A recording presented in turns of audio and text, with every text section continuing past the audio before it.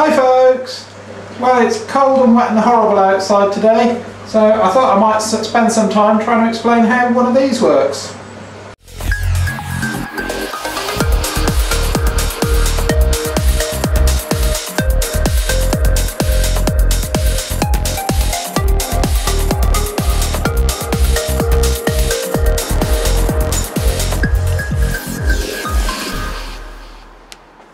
Well, I said I'd show you how this works, so I'll show you the simple explanation first of all. You stick it in some solution and it tells you the electrical conductivity or the EC of it, and then you've got conversion factors if you want it in ppm 500 or ppm 750 scales, which are basically multiply the EC by 500 and you get the ppm 500 scale, or by 700 to get the 700 scale. So okay, that's the simple explanation of how it works, but what's actually going on inside this thing? Well, if we unscrew the little end protector, you can see that what we've got at the end there is two electrical contacts and a temperature sensor. And the only way this thing knows that it's in solution can be by measuring across those electrical contacts. There's no on-off switch, so it's going to have to be continually sending something across there to see what kind of result it gets. So let's have a look at that now. So if we just have a look at what's going on the end of this probe here, you can see that we're actually getting a little pulse sent out once a second, as it has a check to see what's on the end of the probes and makes a quick reading. I'll just get a better shot of that pulse, of what's going on with that. Okay, so here's that pulse we were just looking at, that once a second pulse. And if we actually look at what's going on here, I've just set up the cursors and the rulers on this so we can take a few quick measurements. And we can see this period here where it's held high from here to here is 2.6 milliseconds. And then after that it looks like we get dragged down to the zero value. It looks like we've got a capacitor discharging there down to zero. And then we get dragged low for 2.6 milliseconds. And then we get dragged up to zero. And the top value is 4.5 volts, which matches up with our 3AA batteries, and we've got a minus 4.5 volts for the negative as well. Now let's have a look what happens when there's actually something on there for it to measure now. I've got a bit of slightly damp sponge which I'm going to hold across the probes like that, and then I can get the oscilloscope probes on there at the same time. I'm going to do it out of shot though, so because the waveform is what you actually need to see. So here we go. With a reading of 0.2 EC, we get a waveform that looks like that. So you can see that although we're still charging up to this 4.5 volt value at the start, this is no longer staying high for 2.6 milliseconds. In fact, this is ramping down straight away until it hits a value of about 2 volts, and then we seem to be getting zeroed off there. And the same thing's happening in the negative. We're getting pulled down to minus 4.5 volts, and then we're ramping down until we get to about minus 2 volts, and then we get pulled back to ground again. And I suspect what's going on here is a capacitor based ADC.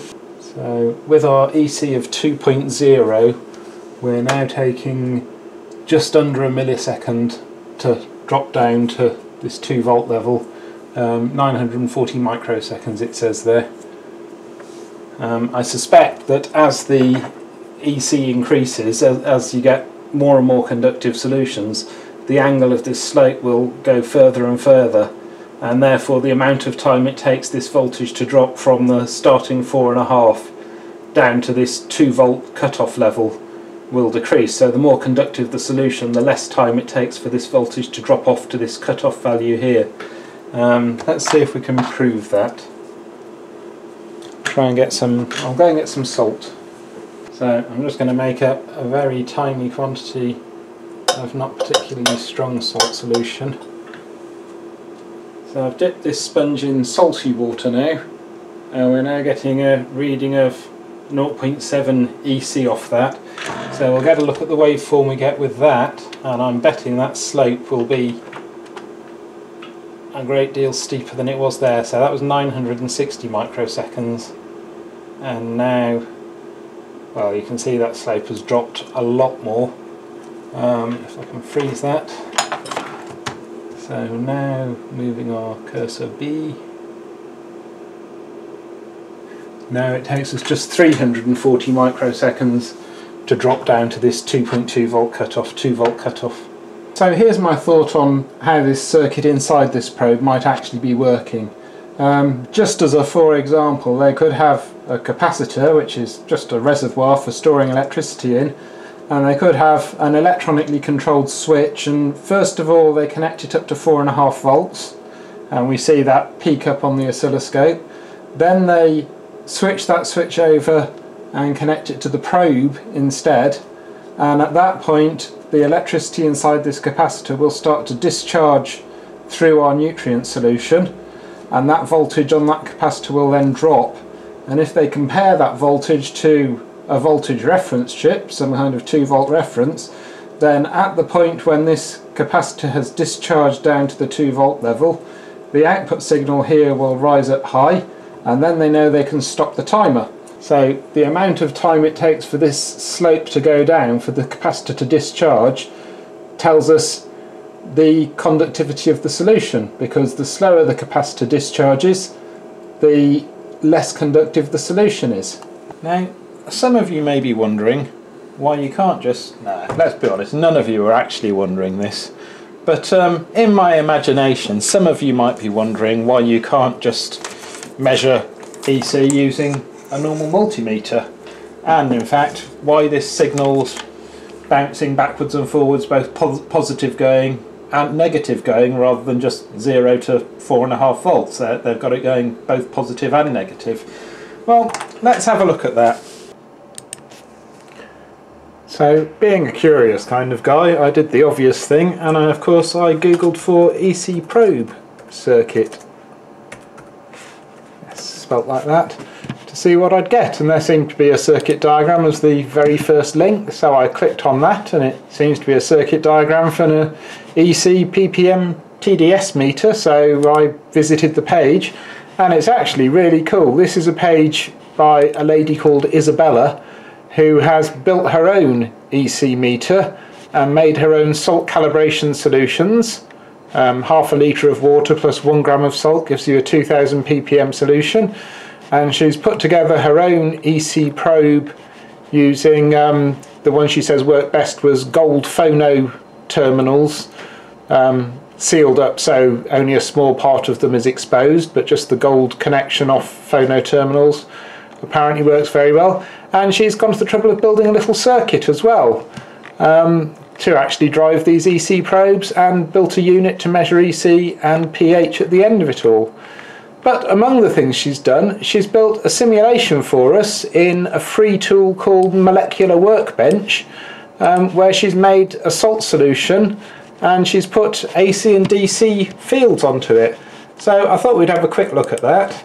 So here is Molecular Workbench, and if I open up salt water with a DC field and we run this simulation, the blue and 2 greens are the water molecules, and then the purple ones with the pluses in are the positively charged sodium ions, which have flocked over here to our negative electrode. This is what would happen if you were measuring with a straight multimeter, just measuring the resistance of the water. And the chlorine ions have flocked towards the positive electrode, and our nutrient solution is no longer actually a balanced solution. We've kind of changed the chemical composition of that by doing electrochemistry on it. But if, for comparison, we open up what happens with an AC current, and we'll run that simulation, you can see that everything just kind of oscillates about a bit, and it doesn't really move towards the electrodes. And actually, if we change this ever so slightly, and we'll take the AC frequency down to something really slow, there we are, so we'll be running at about 2 Hertz there, you can see that everything wobbles. Actually, let's just drop that even further. Drop that right down to 1 time a second. And there we are, you can see that everything just wobbles from side to side, and our solution doesn't actually break up and go to the electrodes. And this, in addition to stopping electrochemistry in the solution, stops elements building up on the electrodes and stops corrosion of the electrodes. And if you ran your PC probes just using a DC current, it wouldn't be long before you'd have to replace them because of build-up of crud on one of the electrodes.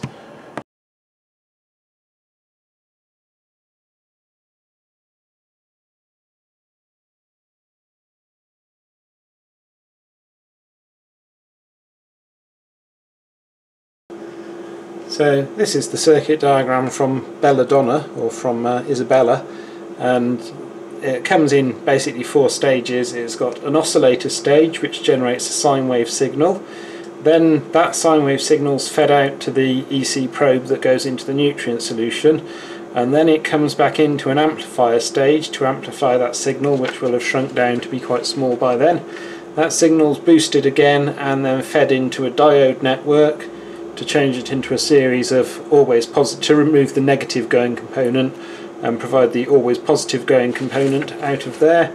That's integrated over a capacitor to remove our base frequency, and then that's boosted to an output which can go off to feed an analog to digital converter on a microprocessor. And the idea is that we can calibrate this so that readings of 0 to 5 volts out of here correspond to readings of 0 to 5 on EC. And I'll just give you a quick look at what I've built so far. So this is the TL074 quad op amp chip, and everything else is just little resistors and capacitors. I had to tweak a few component values because I didn't have the exactly the ones that she listed on the schematic. However, I do have a beautiful 1.4 or 1.5 kilohertz sine wave. And it's very, very stable. It's not affected by voltage changes in the power supply or anything like that. So I've now got a bit more of this circuit built, and I've built this gain loop section, which means I've now got the probes connected, the EC probe connected into the circuit as well. And I just thought I'd show you what's going on with that. So in these 3 containers I've got 3 different salt solutions. In this one I've got plain old tap water, which is measuring in at an EC of 0.5. The next one up, I've got a bit of table salt in there, and we're measuring in an EC of 1.0. And the final solution has got a bit more salt, and we should measure in at 2.0 when I made it. And I'll show you what happens with our circuit doing the same tests now. So what we've got going on the screen, the yellow signal is the signal we're squirting in out of our oscillator. That's 1.5 kilohertz or 1.52 kilohertz. The blue signal is the signal we're picking up back from our EC probe after it's been multiplied by the gain stage. So I'm going to drop this into the EC 0.4 solution, 0.5, and I don't know if you can see there, you might be able to see, but we're getting a reading of 680 millivolts now on the signal that we're getting back. If I move that up to EC 1.0, we're up to 1.08 volts of signal we're reading back, and at EC of 2.1 we're reading 2 volts or so of signal back. So you can see that as the salt solution gets stronger and stronger, going from the weakest next and the strongest one, the signal we're getting returned back from the EC probe gets stronger and stronger. So now I'm going to build the bit of the circuit to convert that back to a DC signal that I can read in with a microprocessor or with a multimeter. Okay, so I've finished assembling this circuit now, and I've got all the waveforms looking about right on the screen of my oscilloscope, and I've got the output of this circuit connected up to a multimeter. So I've just got the multimeter here set on the normal volts DC reading, which is what this circuit's outputting, and the voltage it's putting out is twice the EC reading. So as a for example, in this plain tap water solution, slightly contaminated with salt now because I've been dipping the probes in, our BlueLab Truncheon is giving us a reading of 0.6, and my home-built little DIY probe is giving us a reading of 1.2, which is an EC of 0.6. In this tub over here, BlueLab tells us we're getting a reading of 1.1 or thereabouts, and my probe gives us a reading of 2.2 volts.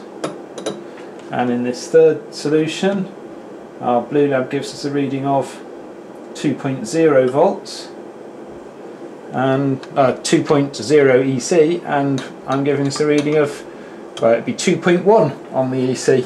So I'm very happy with that, because that gives me a nice 0 to 5 volt logic level, 0 to 5 volt range level, which is very easy for me to tie into an analog to digital converter on a microprocessor. So that means I can very easily leave that probe permanently immersed in some solution and get the results back via Wi-Fi, or via the internet to my phone or something like that. So I guess some of you might wonder where this EC probe suddenly appeared from. I bought this on eBay a few months ago. I've always been planning to actually put a microcontroller and monitor EC, and I also bought myself the cheapest pH probe I could find. There's nothing inside this, it's just wires and some little squares of some material. I don't know if that's platinum or nickel or something. I don't know if you can see it tucked in the end there inside that little glass loop. It's a couple of squares, but it's just wires. You could use phono plugs or anything. I got a pH probe as well that I've got to work out how to use. I got a bunch of these flow sensors so I can tell when pumps stop running.